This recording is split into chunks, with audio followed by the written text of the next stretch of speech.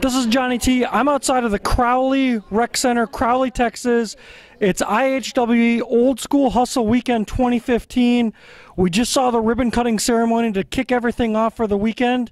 David Fuller, founder of IHWE, what are your thoughts? This is a great weekend. This is a homecoming for me. I graduated from here. I spent most of my childhood here. This is fantastic. The city of Crowley has been outstanding. They've opened their arms up. They've opened their city up to IHWE, and this is just the beginning. I appreciate everybody who was here today for this ribbon cutting ceremony. We're proud to be a part of the Chamber of Commerce here in Crowley, and we're proud to be a pillar of the community now, and this is just the beginning, folks. Old School Hustle's coming.